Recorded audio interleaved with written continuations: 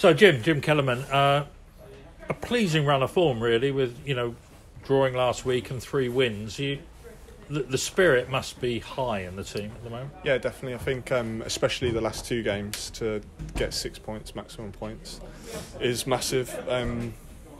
With probably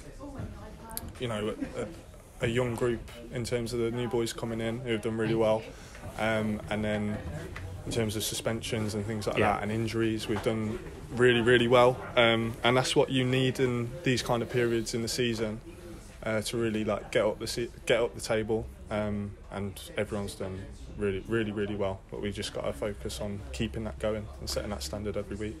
And as you say, with quite a few injuries and suspensions, which hopefully will be getting through that soon, but it would have been quite easy to derail these last few games, wouldn't it? Yeah, possibly. I don't think the dressing room in there hasn't got the capacity to do that in terms of derailing. I think everyone's on the same page, everyone's going in the same direction, so that's not really an option, and that's how we want to keep it, and that's what we need to do.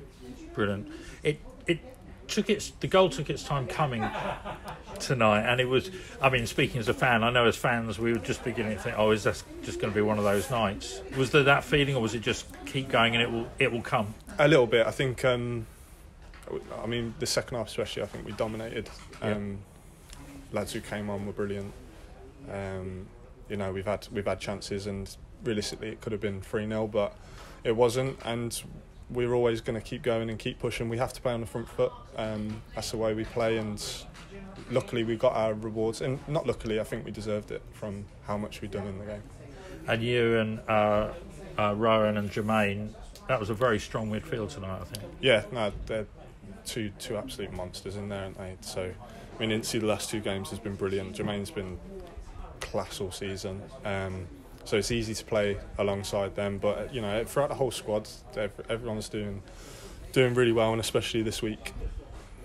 Brilliant. And finally, FA Cup coming up on Sunday. I know tonight was about tonight, but have you got a good record in the FA Cup?